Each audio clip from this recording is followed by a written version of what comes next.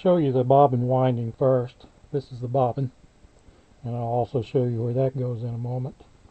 The thread holder on the spool goes on here, and what I found, the instructions once you bring it off from the top. But I'm going to use a large spool of thread just for economy. I'll send you one you can use if you like to. Place it up close to the machine. Go over top. Come through this hook.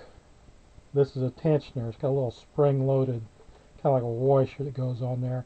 So you need to pull the string under it, and it puts just a little bit of tension. Take the thread through one of the holes. Hold on to it. Goes on this thing, spindle. This little cam here can be adjusted.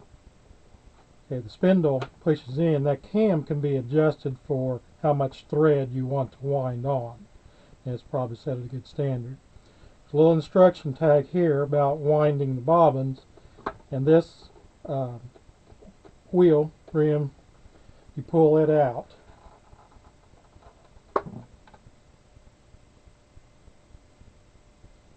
They're called a hand wheel. It's small. Okay. Turn the machine on. Here on the lower right side. And with this pushed against, or it's up close, it doesn't go all against the threads while it'll wind out.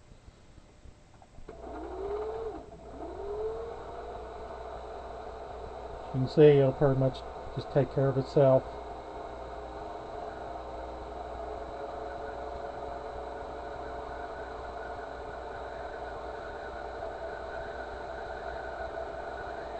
Obviously you don't want to be doing this with the parts engaged, the sewing part. That's what this is, like a clutch. It unhooks the rest of the machine.